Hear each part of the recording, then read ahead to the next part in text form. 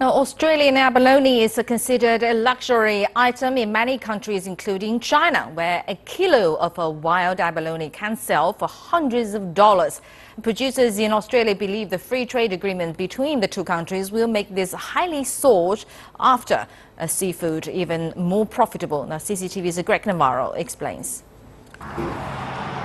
In the South Australia city of Port Lincoln, it's easy to see what drives the area's economy.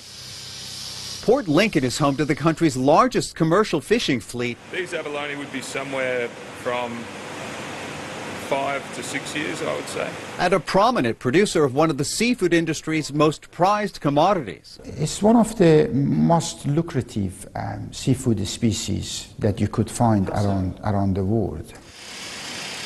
Wild abalone can sell for more than $200 per kilo, and these days the biggest demand comes from China. It's been the market that's been willing to pay the highest price for our product, so that's where we want the abalone to go. It's got a growing middle class, a growing consumer base that's looking for luxury products, and that's where abalone fits. Most of the abalone coming off the waters here in Port Lincoln ends up going overseas, but a very small percentage of that actually gets exported directly to mainland China.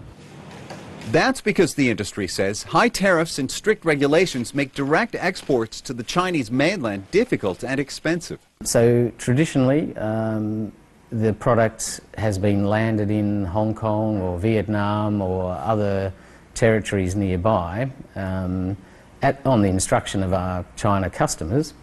And once it arrives there, it's out of our hands and they move it via what we call the grey channel into mainland China.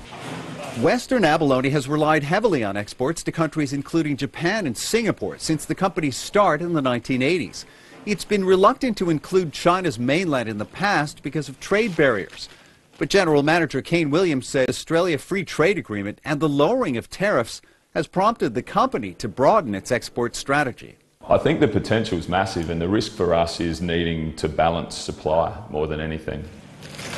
Industry analysts say a limited supply and rising demand will only drive abalone's price even higher. Abalone makes up a relatively small portion of South Australia's seafood industry, but the benefits from its success are wide-reaching.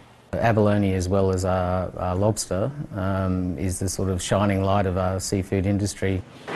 An industry that's largely dependent on exports and proudly aware of its value to the region. Greg Navarro, CCTV, Port Lincoln.